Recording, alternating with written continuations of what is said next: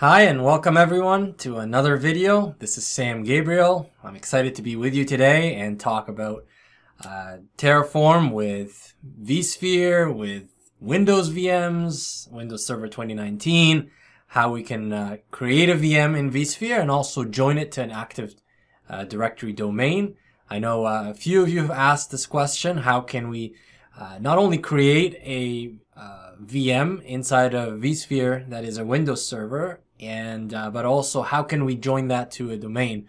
So I finally got the chance to test it and run it, and I'll share that with you today. So as usual, if you like this video, please hit the like button, hit the subscribe button, and the notification bell to get more videos like this. And also, the code will be available. If you click on the link in the description below this video, you can get access to it for free. And yeah, tell me what you think of this video, what other videos you'd like to see. So do that in the comments below this video, and happy to look into that. So let's get started. Okay.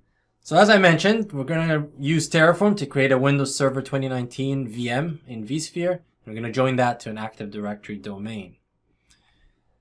Alrighty. So before we do that, let's take a quick whiteboard to see how everything is set up. So first of all, I'm going to be working on my desktop or laptop. So this is the user's machine. And I'm going to use GitLab for my version control system. So upon a commit and a push into GitLab, of course the source code gets updated there. And once that happens, GitLab will automatically trigger a plan inside of Terraform Cloud. So I'm using Terraform Cloud to store my state file, to look at credentials and store credentials securely, encrypted at rest inside of Terraform Cloud. Cost estimation will kick in.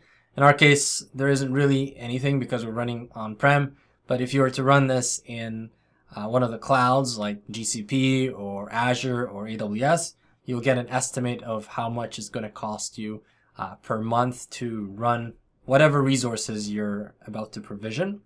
Policy checks kick in as well. I don't have any policy checks for this demo.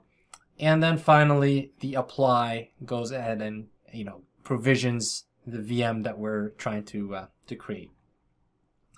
So because I'm running this in my own home lab, so it's an on-prem environment, and I'm using Terraform Cloud, which is a SaaS offering from HashiCorp in the cloud, basically I need a way to have Terraform Cloud speak to my on-prem environment without having to open any firewalls inbound into my home.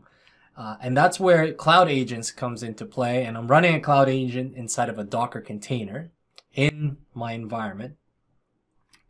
So as you can see, in the environment that I'm provisioning in, that Cloud Agent runs, and Terraform Cloud basically, or the agent polls Terraform Cloud every second, asking for any jobs that it can go ahead and run. And then the Cloud Agent is going to go into my environment, into vSphere in my home lab, and basically create the Windows Server 2019 VM. Now, once that's been created, there is a customization phase at the very end that will add my static IP, but also add that VM or that Windows machine into Active Directory. We'll join it to the domain in Active Directory, and I'll show you how that works, and then I'll log in with an AD user and show you that I'm successful in logging into that machine. All right. So let's jump into the actual vSphere UI. And as you can see here, here's my Windows server. I've already run this before. I'm not going to run it live in front of you. It takes about anywhere from 10 to 15 minutes. So this has already been run. You can see the IP address is a static IP that I had configured. You can see the DNS name here. It's joined to this domain called adhome.local. So this is my Active Directory domain, and the computer name that I specified here is Win 2019 Serve 1. You can obviously add multiple servers here, and they're all going to run in parallel as Terraform provisions them, so you don't have to wait for one by one. So that's very helpful, obviously, when you're automating the process. And that's the whole point. We're trying to automate creating those machines, those servers, those Windows servers. So I don't have to go in the UI here and click and create a VM one by one.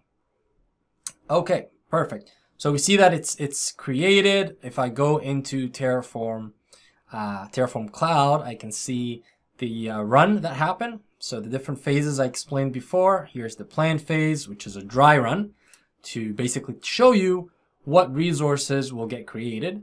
So I see here one virtual machine that has index of 0 because I'm only requesting 1. If you requested 2, then you have index 0 and index 1 to give you 2. And the parameters that we're looking to configure inside of this VM. And as you can see, there are two outputs that are going to show up, the IPv4 of the machine and the IPv6 of the machine. Cost estimation, as I mentioned, there is nothing. And then finally, the apply phase, it went ahead and applied this, and it took us 11 minutes to get this machine up and running. The outputs, as you can see, my IP address here, IPv4, and my IPv6 address. So that's Terraform, and the state file gets stored securely here inside of Terraform Cloud. And then the variables are also stored here. Not all the variables, some of the variables, I'll show you the ones that are not stored in Terraform Cloud. But basically all my sensitive variables I store here.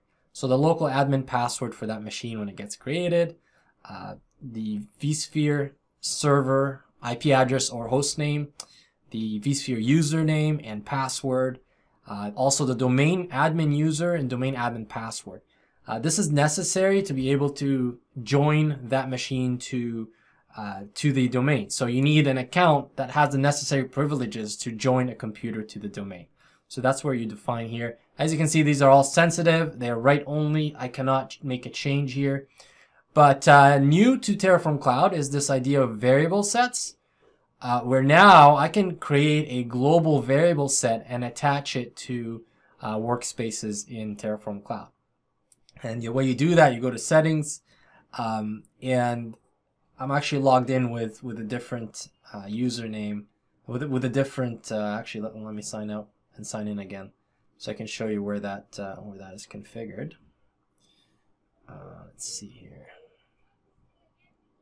Okay, this user should have the privileges of seeing everything inside of Terraform Cloud in the settings section. So let's go to my org. And if I go to settings, okay, now everything opens up for me. So variable sets is here. It's still in beta. But as you can see, I've defined this VMware home servers. I've applied them to specific workspaces. In this case, my workspace for the one we're working with today. And again, here are all the variables that I've created. And if I go into any one of those, you see I can't see it, right? It's write only. So that is my preferred method of implementing Terraform. Again, it's securely stored. All the state files and the variables are securely stored in Terraform Cloud. So that is that. And if we jump into the machine real quick, so I'm going to run a web console into my Windows 2019 server. All right. Let's get in here. You can see here sign in to AD home, so that's my domain name, and I'm going to use a user that belongs to this domain.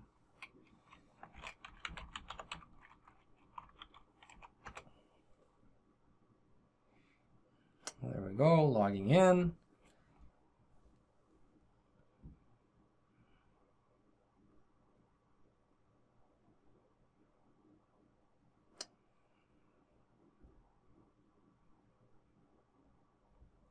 Very good. And what I want to do is I want to open the